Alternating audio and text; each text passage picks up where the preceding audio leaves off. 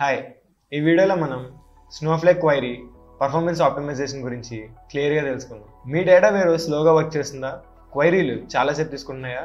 అయితే ఈ వీడియోలో ఈ డౌట్స్తో పాటు స్నోఫ్లేక్లో పర్ఫార్మెన్స్ బాటిల్నెక్స్ అంటే ఏంటి, వాటిని ఎలా ఆప్టిమైజ్ చేయాలి, ఇండెక్సింగ్, క్యాషింగ్, క్లస్టరింగ్ కాన్సెప్ట్స్ని డీటెయిల్గా చూసేద్దాం. ఆరంభిద్దామా? Understanding Snowflake query performance. Query ఎగ్జిక్యూషన్లో 3 steps ఉంటాయి.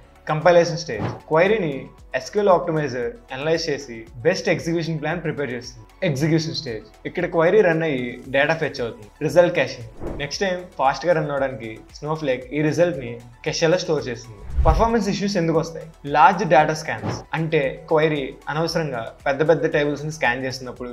Joins and aggregation, complex joins ఉంటే CPU అండ్ మెమరీ ఎక్కువగా యూజ్ చేస్తాయి. పార్టీషనింగ్ ఇష్యూస్, డేటా పార్టీషన్ సరిగ్గా లేకపోయినా. Cluster keys and sorting, proper cluster keys లేకపోతే క్వైరీ ఎగ్జిక్యూషన్ స్లోగా రన్ అవుతుంది. Using result cashing to improve query speed. స్నోఫ్లేక్లో result cashing అనేది ఒక super cool feature. Result cashing అంటే ఏంటి? ఒకసారి క్వైరీ ఎగ్జిక్యూట్ అయ్యాక స్నోఫ్లేక్ 24 అవర్స్ వరకు రిజల్ట్ని క్యాషేలో స్టోర్ చేస్తుంది. అదే సేమ్ క్వైరీ మళ్ళీ ఎగ్జిక్యూట్ చేస్తే స్నోఫ్లేక్ డైరెక్ట్గా క్యాషే రిజల్ట్ని చూపిస్తుంది. CPU వాడుకోకపోవడం వల్ల పర్ఫార్మెన్స్ బూస్ట్ అవుతుంది. ఇక్కడ ఒక ఎగ్జాంపుల్ని చూడొచ్చు. మనం సేల్స్ డేటాని చూడాలనుకున్నాం.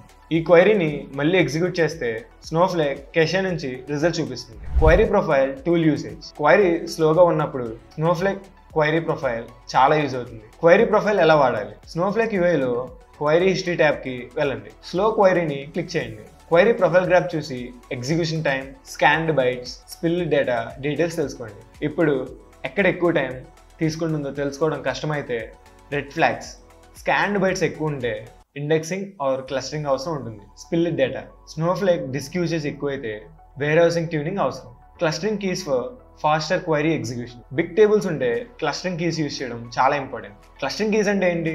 డేటా రిట్రీవల్ టైంని తగ్గించడానికి ఈ క్లస్టరింగ్ కీస్ని యూజ్ చేస్తాం. స్నోఫ్లేక్లో డేటా ఒక ఆర్డర్లో ఉంటే క్వైరీ పర్ఫార్మెన్స్ బాగా ఇంప్రూవ్ చేసుకోవచ్చు. ఈ కోడ్లో మనం క్లస్టర్ బై అనే కమాండ్ని యూజ్ చేస్తున్నాం. దీనివల్ల క్వైరీ ఎగ్జిక్యూషన్ టైం తగ్గుతుంది. జాయిన్స్ అండ్ ఫిల్టరింగ్ ఆపరేషన్స్ ఫాస్ట్గా అవుతాయి. Partitioning and micro partitioning, స్నోఫ్లేక్లో manual partitioning ఉండదు కానీ మైక్రో పార్టీషనింగ్ ఉంటుంది.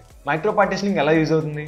స్నోఫ్లేక్ ఆటోమేటిక్ పార్టీషనింగ్ చేస్తుంది. లార్జ్ టేబుల్ క్వైరీ స్లో అవుతుంటే ప్రాపర్ ఫిల్టరింగ్ కండిషన్స్ ఇవ్వాలి. ఇక్కడ ఒక ఎగ్జాంపుల్ చూద్దాం. ఈ క్వైరీలో మనం ఒక ప్రాపర్ ఫిల్టర్ని మెన్షన్ చేస్తాం. ఇక్కడ మనం ఒక కమాండ్ ఇచ్చాం, between Jan 1st 2024 and 2024 December 31st. So ఈ టైం పీరియడ్లో మనకి డేటా కావాలని కోరుకుంటాం. ఇక్కడ మన క్వైరీలో ఆర్డర్స్ Jan 1st నుంచి December 31st వరకు ఈ పర్టికులర్ టైం పీరియడ్లో ఏమేమి ఆర్డర్స్ వచ్చాయనేది ఒక ఫిల్టర్ని మనం ప్రొవైడ్ చేస్తాం. ఈ ప్రాపర్ ఫిల్టరింగ్ కండిషన్ ద్వారా పర్ఫార్మెన్స్ని ఇంప్రూవ్ చేసుకోవచ్చు.